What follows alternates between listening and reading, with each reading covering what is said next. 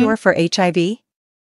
TCR agents seek to wipe out viral reservoirs, bispecific T-cell receptor molecules designed to wipe out HIV-infected T-cells offer glimpses of a cure. The first T-cell receptor, TCR, therapeutic designed to eliminate cells harboring latent HIV-1 has passed initial clinical tests. A bispecific immunotherapy made by Immunocore could eliminate CD4 cells that are persistently infected with HIV, known as reservoirs. The aim is to suppress HIV replication and control the virus to achieve a functional cure in the absence of antiretroviral therapy, ART, which would represent a game-changing alternative for the millions of people living with HIV, although ART enables people with HIV to live a normal life. Patients consistently tell us they want to feel cured, says Kimberly Smith, head of research and development for 7V Healthcare. The CD4 T-cell reservoir is the main reason why countless attempts to eradicate the HIV-1 virus from the body have failed. Within these immune cells, the virus remains latent, resisting ART and evading immune recognition. Therapies aimed at a functional cure now seek to clear those reservoir cells where the virus persists.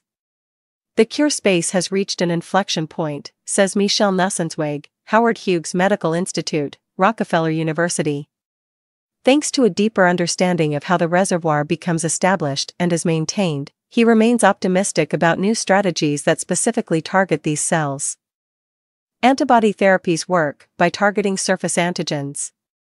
They offer astounding antigen specificity, but their scope is limited to targeting proteins on cell membranes or in extracellular spaces. In contrast, TCRs and TCR-based therapies can recognize intracellular proteins too, opening up a whole new constellation of targets beyond what antibodies can tackle. In particular, it ushers in the possibility of applying the technology to seeking out viruses and other infectious agents that persist by permanently integrating into the host genome and remain hidden from the immune system, leading to chronic infections. Immunocore uses a soluble bispecific TCR that combines the exquisite specificity of TCRs with the cell-killing prowess of a CD3 antibody domains. Lucy Durrell, Director in Infectious Diseases Research and Clinical Development at Immunocore, says these agents are an evolution of antibody therapy. Immunocore already has clinical proof with the same platform in oncology. The company's first-in-class Kimmtrak, tebentafusp, was approved in 2022 to treat patients with HLA-A02:01 positive uveal melanoma. The company has now engineered an HIV-specific IMMTAV, GAG times CD3, that redirects effector cells to eliminate HIV-infected cells presenting a specific HLA-bound GAG-derived viral peptide.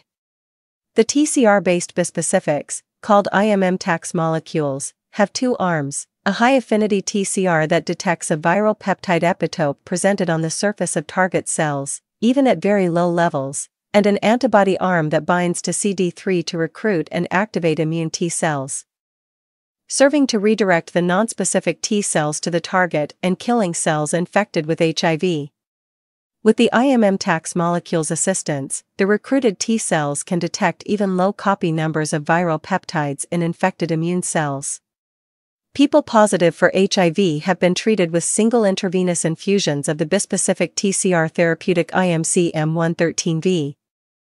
So far, doses less than or equal to 15 μg are well tolerated and are associated with an increase in serum interleukin-6, an indicator of biological activity consistent with the agent's action. An ascending dose study is underway. We envisage the drug being given with ART, but for a finite period of time, Durrell says, until the risk of viral replication is minimal. Over 30 million people with HIV rely on ART pills or long-acting injectable regimens to keep the disease in check, and expect to have to do this for the rest of their lives. ART has dramatically improved the lives of people with HIV, transforming the infection from fatal disease to a manageable condition.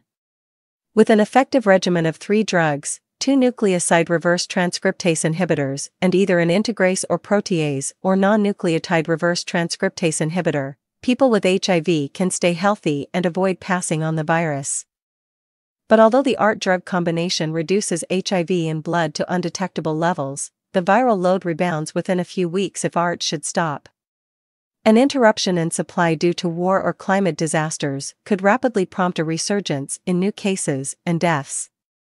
Drug resistance to ART is also a risk, as the virus is prone to mutate, and there is potential for drug interactions that could lead to treatment failure. People also wish to avoid the stigma associated with lifelong medication. We need to find a better way of treating HIV, says Sarah Fiedler, a clinical immunologist at Imperial College London. Some people have successfully cleared the virus for good. The first time was in 2006. Following a bone marrow transplant to treat acute myeloid leukemia. Since then, at least 7 other people with HIV have had the virus eradicated from their bodies after receiving a bone marrow transplant as part of a cancer treatment. The transplanted stem cells had a 32BP deletion in just one or in both copies of the chemokine C motif receptor 5, CCR5, gene, which encodes a protein that is a key entry point for HIV to infect immune cells. As Fiedler points out, this strategy is expensive, high risk, and impractical for the global population of people living with the virus. Nevertheless, it demonstrates that a sterilizing cure is possible. Other insights leading to a cure could come from so-called elite controllers, who, despite being infected, maintain an undetectable viral load without ART. This spontaneous damping down of the virus, present in some companies, engineer vaccines or immunogens to rouse the immune system to produce anti-HIV antibodies. Unfortunately, the responses recorded so far have been neither strong nor long-lasting. But many are continuing to test broadly neutralizing antibodies, those aimed at neutralizing multiple HIV-1 viral strains, by targeting conserved viral epitopes. These have protected non-human primates from infection. Dozens of clinical trials are underway to determine whether the same can apply in humans.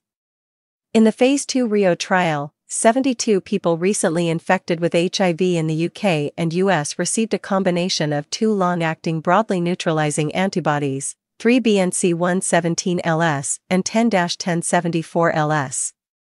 The antibodies target the virus's binding site on the CD4 receptor and the V3 loop of the HIV envelope protein GP120. The trial will assess whether this antibody combination can stop viral rebound after ART interruption. Results are expected later this year. Broadly neutralizing antibodies may not eliminate the virus from the body, but I feel they are likely to be part of the solution, says Nussensweg, who is leading the Rio trial. Another strategy to reduce the HIV reservoir, referred to as kick and kill, involves using latency-reversing agents, LRAs, to activate transcription of the virus and a vaccine to stimulate T-cell immunity. Histone deacetylase inhibitors such as varinostat force HIV transcription and prime reservoir cells for destruction by the immune system. These agents, however, are not specific for HIV and can be toxic. Results of the RIVER trial in the UK showed that ART plus varinostat and a vaccine did not reduce the reservoir size compared to ART alone. The concept is probably correct, but we don't have the right tools to do the job, says Fiedler, who was involved in the trial. Gene therapies are another powerful tool to arm the immune system against HIV. One type of gene therapy in early-stage trials is testing autologous anti-HIV T-cell therapies. In vivo gene therapies, which avoid the need to genetically manipulate and expand patients' immune cells, could hold sway. These could work by directly reducing the expression of CCR5 in T cells or excising HIV genes from infected cells. Enthusiasm for such approaches has grown following the approval of the CRISPR-Cas9-based therapy Casgevy, exagamblogene autotemcel, for sickle cell disease and beta thalassemia.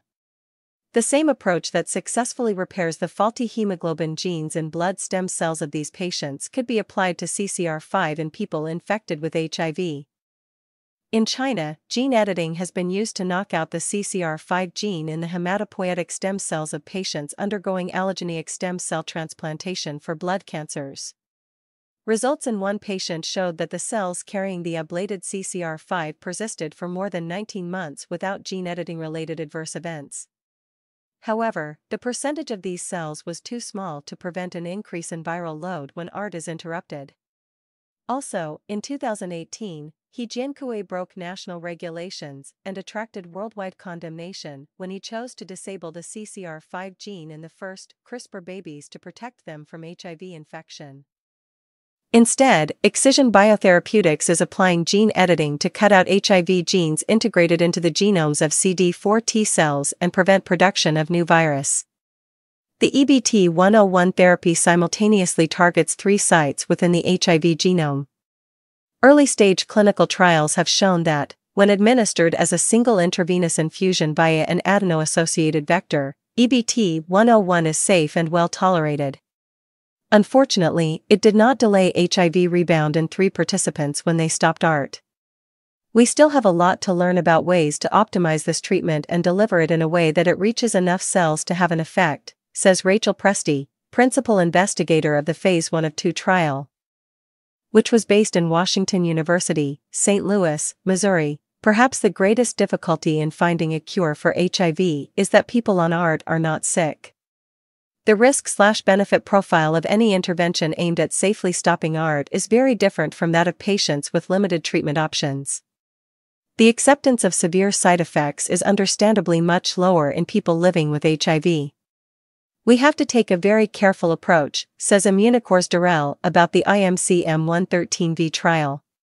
Because the agent is designed to elicit a potent immune response against a tiny amount of virus, it will be crucial to find a dosing regimen that is effective at destroying reservoir cells without causing cytokine release syndrome.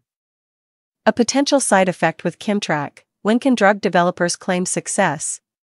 It is still unclear how many reservoir cells have to be eliminated to avoid viral rebound. Measuring such cells in people with HIV on ART is problematic. Most methods measure total HIV DNA, replication-competent DNA, or HIV RNA in peripheral blood, potentially missing reservoir cells hidden in tissues. If you can't find reservoir cells, is it because they are not there or because your assay is not sensitive enough? Says Feidler.